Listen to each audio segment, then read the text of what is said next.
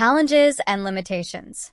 While CCS has great potential, it also comes with several challenges. High cost. Capturing, transporting, and storing CO2 requires expensive equipment and infrastructure. Energy use. The process itself consumes a lot of energy, which may offset some of the climate benefits if that energy comes from fossil fuels.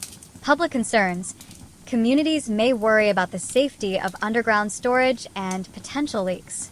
Limited infrastructure. Many regions lack the pipelines, storage sites, and regulations needed to support CCS projects at scale. However, ongoing research and investment are helping to reduce costs and improve efficiency. Government incentives, carbon pricing mechanisms, and international cooperation are also encouraging broader adoption.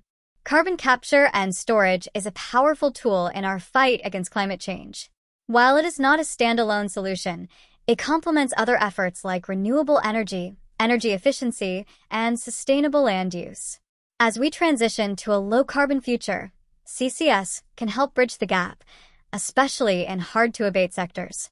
With continued investment, innovation, and public engagement, CCS can play a key role in creating a cleaner, safer, and more sustainable world.